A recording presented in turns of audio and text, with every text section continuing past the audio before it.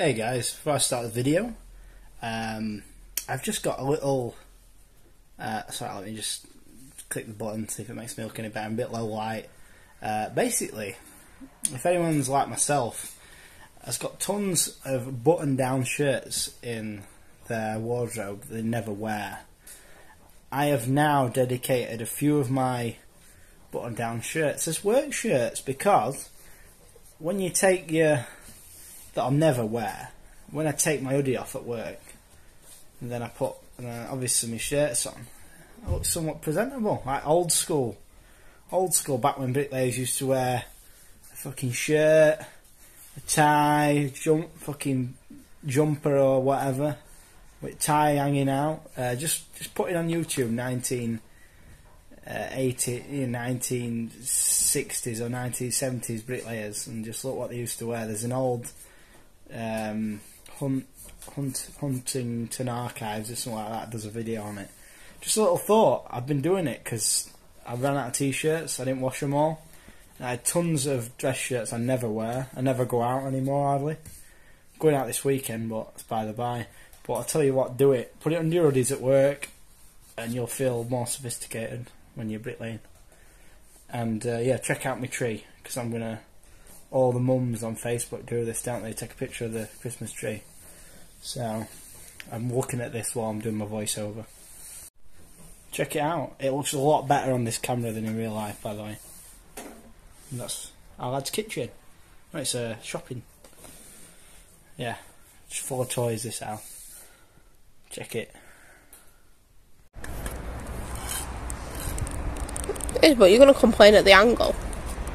The angle's better than... Any footage is better than no footage.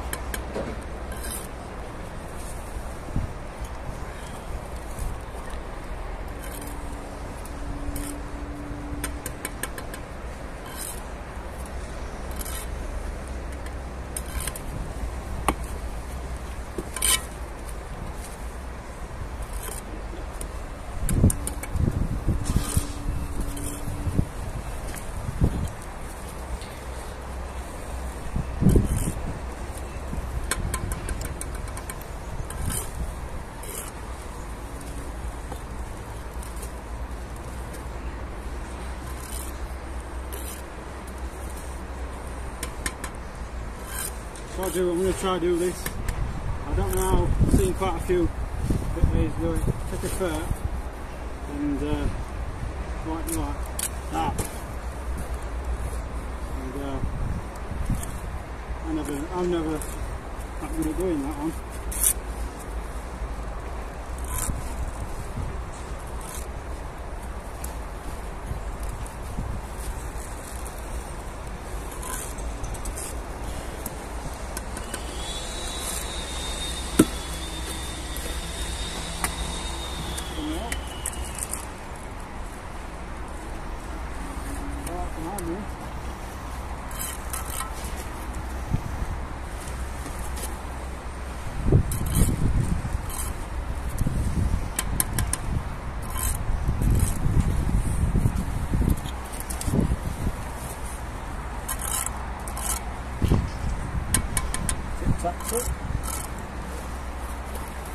Tip of the day.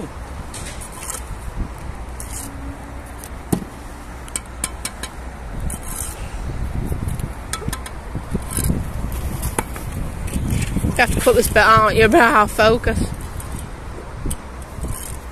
Tap the screen on with and go back in focus. There you go.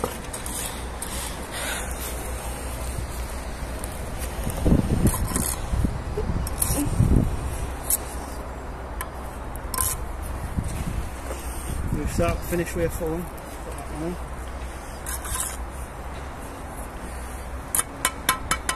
Tip top.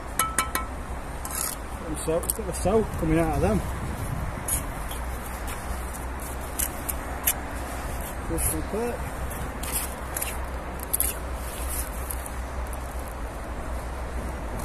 Look at the fucking suds. The suds coming out of them soapers.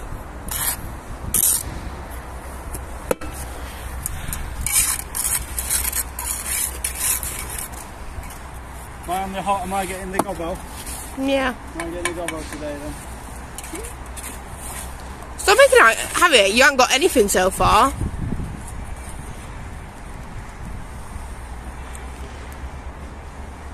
Get back on the hod.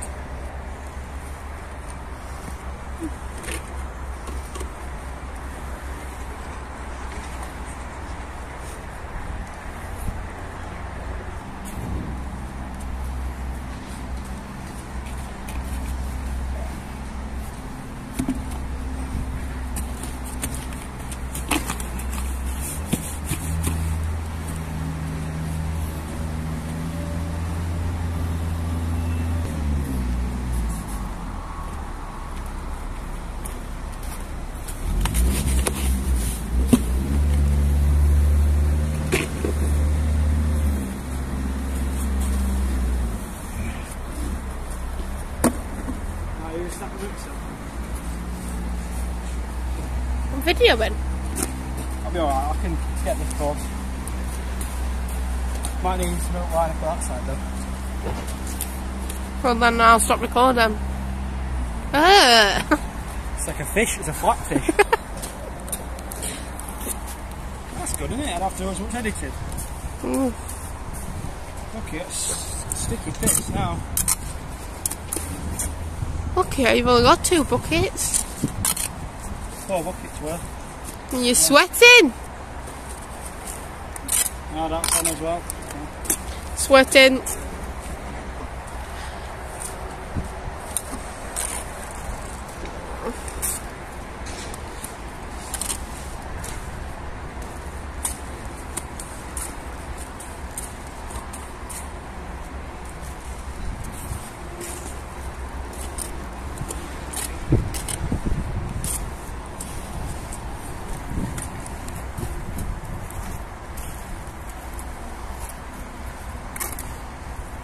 For anyone who says you can't take the conny bricks up in a full day, 21 in the back. That builds your movement right in.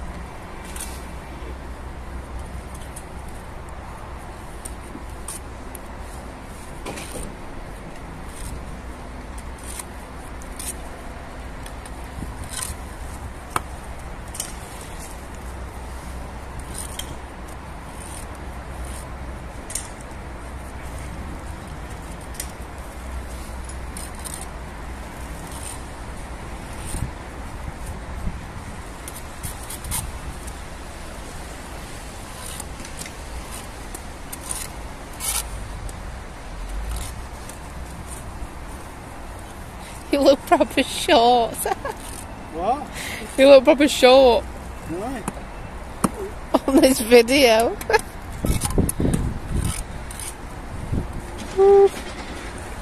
Your legs look like half the size.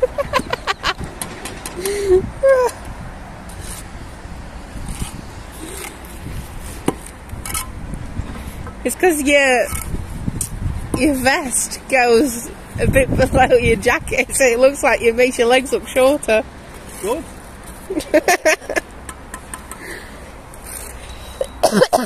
every good bricky I know is short.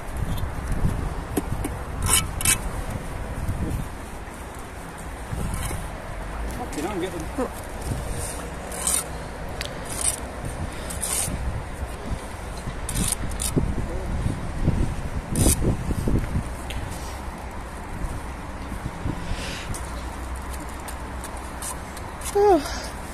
Do what they do on YouTube where they fucking grab both bricks at the same time and start going.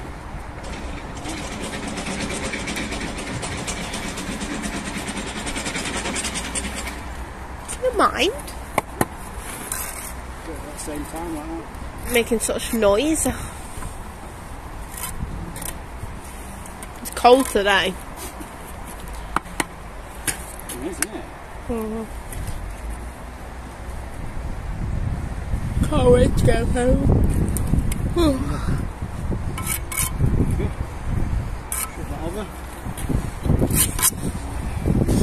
This one left and then right seatbelt.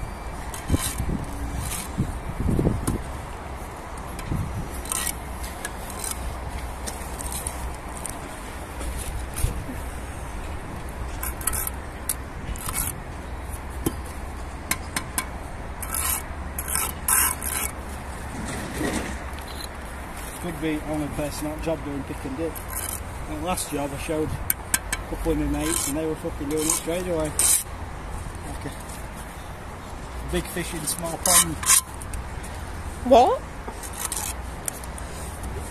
He's talking to rubbish. Terry Bob. I see you don't listen to my voiceovers then, Mel. No, never. I just zone you out when you're babbling away.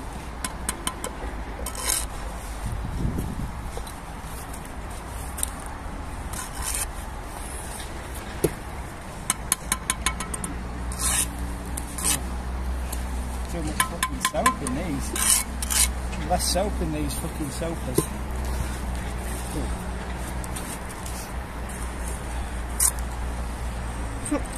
I think glisten, I put the fucking glaze of soap on that. I mean, there is no soap. To be dramatic.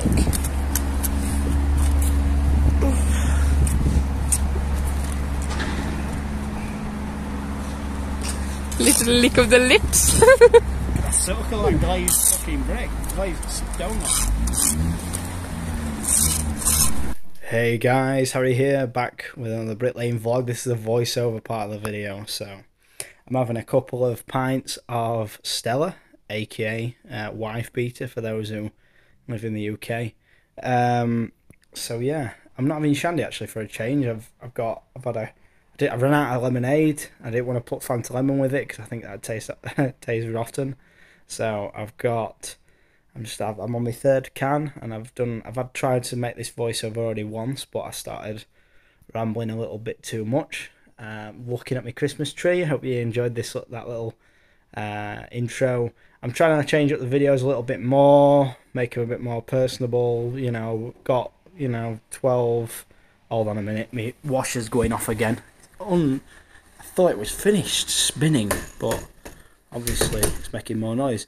I'm trying to change up the way I do the videos with a bit of raw footage ASMR style.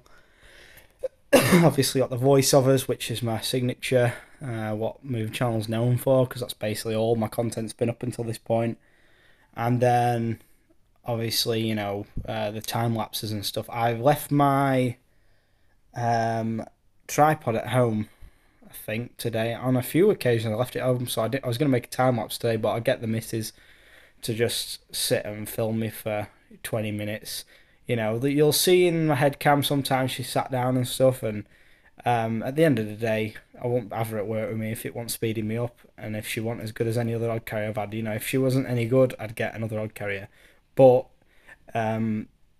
like it or not, she's better than a lot of the odd, basically all the odd carriers I've had. She's faster than the old man, she works better and more efficient than most odd carriers I've got, because in between getting everything she needs to get me, she just sits down, sits on her phone, chats to me, and that's literally all the job is as a hod carrier. Like, you see a good hod carrier, they stood around half the time having a chat with you, because a good hod carrier just gets the work done they need to do, loads out in front if there's anything to load out, gets all your bricks where you need them, and that's it. On these bricks, as you can see how wet they are and how soapy they are, pointing's out the window. You basically got to do it at the end of the day, especially if you got wet bricks. We built this in wet bricks, we had wet ready mix. Pointing's out the window there. People say, get a spread in, yeah, you can spread fine, but when I'm on a middle pillar, when the gear is wet, when the bricks are wet, if someone spreads for you wrong, it can slow you down. It can balls up your work. Like, for instance, today the gobbo was like shit. We're on that small of a run. It got too awkward. It got to an awkward height for it to spread too quickly. So there's no point in it spreading. And because I have to lay these concrete bricks a certain way. Pick and dip, really, really precise. I know guys will say pick and dip's rough, but it's not. It's a really good way to get full bed joints every time, add stability to your wall. You're sliding your brick as opposed to pressing it, which eliminates a lot of that downward force on it. And it is better for me in some way, in some situations, to spread. I don't get apprentices or Mel spreading on when we're on thermite work. I spread one, lay one.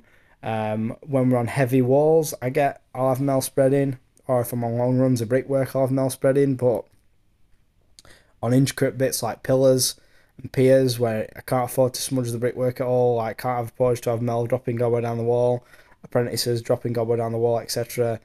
I eliminate those factors.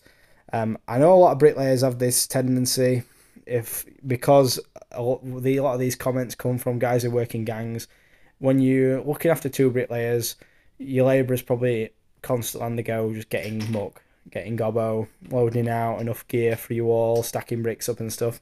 But when you're in a one-on-one, the labourer has has an easy day, has an easy time. Another one-on-one on here. Nice lads. The labourer of that bricklayer, he sits around some of the day, sits on his phone, chats away.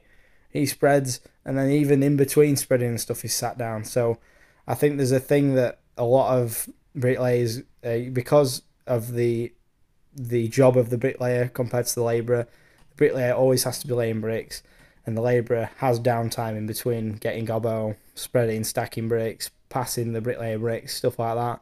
Mel passes me bricks when it gets high. For instance, she did all the perps on this when it was getting high and then passed me some bricks. She also did filming, so if she wasn't here, you guys couldn't see this footage because I didn't have anywhere to put my camera. I left my SD card out on my action cam as well, so I know guys, you'll get comments and all sorts, oh, they're not doing this, not doing that. End of the day, if Mel wasn't working with me, I'd have no hod carrier. I probably couldn't get an hod carrier very quick, and they'd be probably worse than Mel.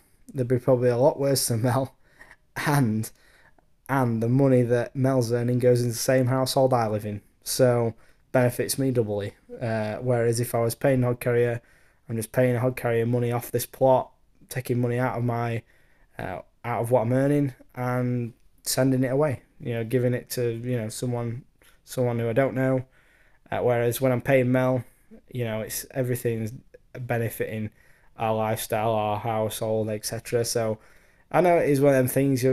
People will leave the nasty comments and stuff, but YouTube tends to get rid of them all the time, and a lot of guys, it comes down to people being jealous as well. They're stuck with a fucking crappy hod carrier who always fucking moans the tits off about money, etc., whatever, or it comes from guys who work in shitty gangs, don't earn fuck all, and moan that they're losing time at work and this and that, and sit on YouTube, leaving fucking comments. So yeah, that is all it is. That's all it is. But yeah, I tell you what, Mel has been a godsend. We've earned some right money these last 2 weeks, given the hours we've done, given the situation, given everything. It's going to be a productive. It's going to be a productive winter. It's going to be probably my best. I can guarantee you right now, it's going to be my best winter I've had. And with the old man helping us upcoming on these plots, there's some really good earnings. Even with the bricks, it can only get better as winter departs us after the spike. But I could probably see myself staying on after last week, where I'd made them fucking balls up, so I had to fix them this week.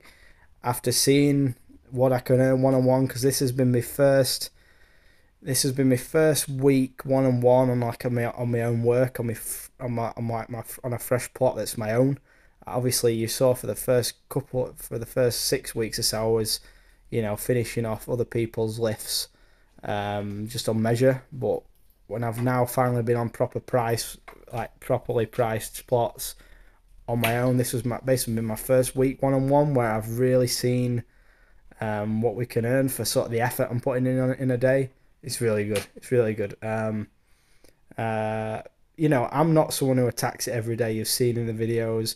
try to vlog, you know, my day-to-day operation.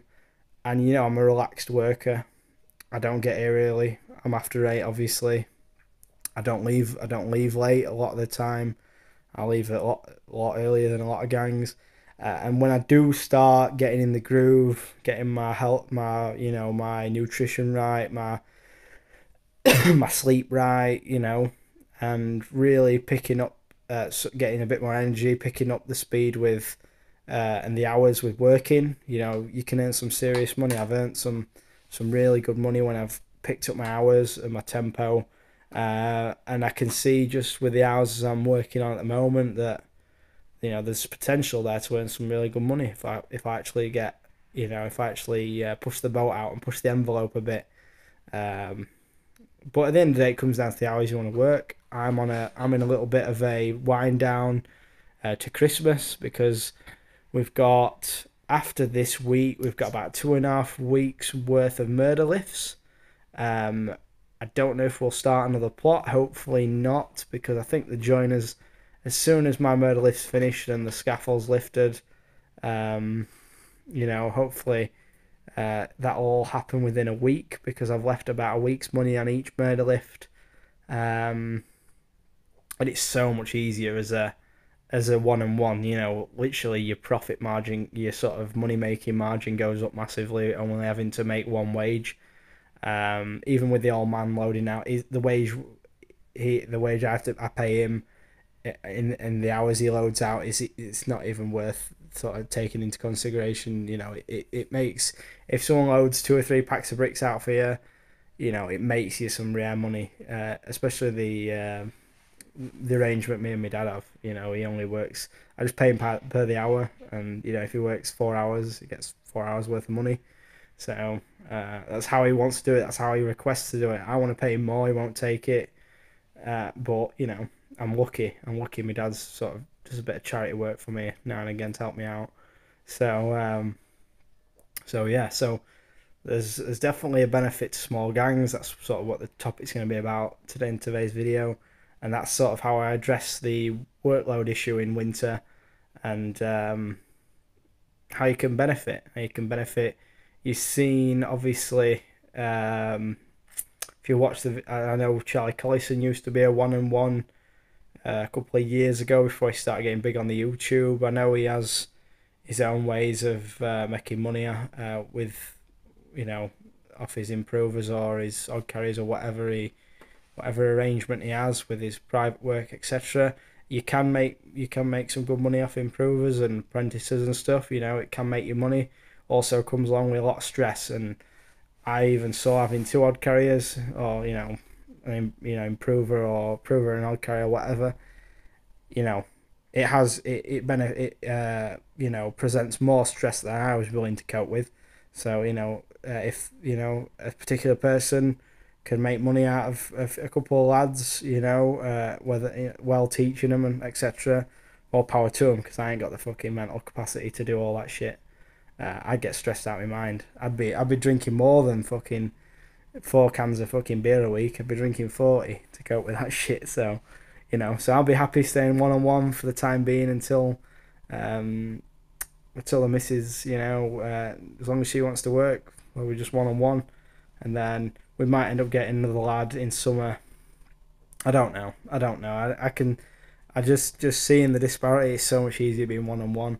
Especially when you've got an efficient one-on-one gang as well, and I'll be introducing some more efficiency tips, some more plot building tactics for guys on the housing. Obviously, we're on housing now. Obviously, when I started the channel, there's a lot of boundary walls and stuff. So now this will give, hopefully, any guys who are in gangs and stuff a little bit more tips. I know a lot of mine only tailor to one-on-ones, but you know, even as an efficient 2 gang or a 2-on-1, like a couple of fast guys like Kurt Malpass and his mate Zach, you know, that could, even stuff like this, that stuff, some of my tips can benefit even guys in gangs like that. So anyway, guys, thank you very much for watching. Hope you enjoyed the video. Leave us a like, have a good weekend, and subscribe if you enjoy, and I'll see you in the next one. Yeah.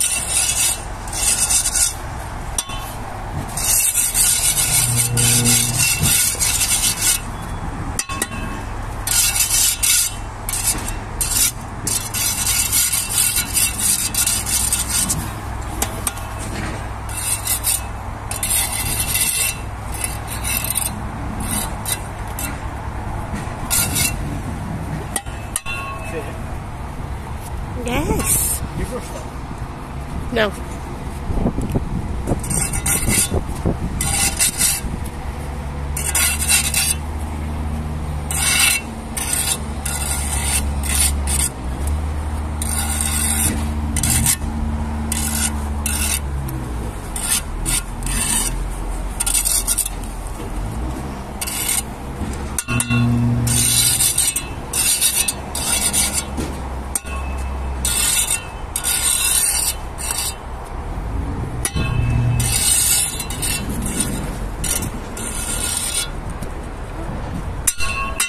Brush. Hold on. These are brush. Little spiny bits. That one. Another brush. Got one over there, aren't we? This one's a bit softer.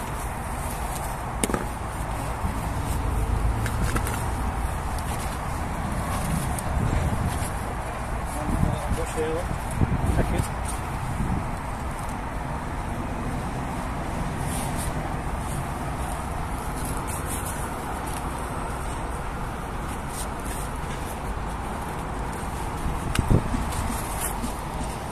Too wet, so push the brush.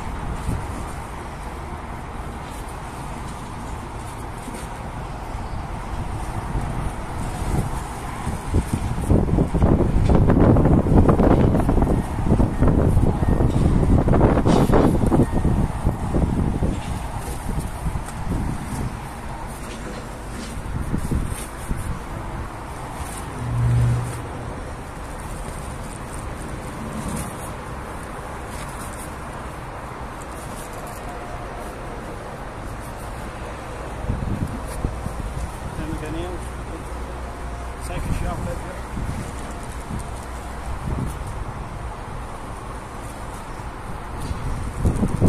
Good areas.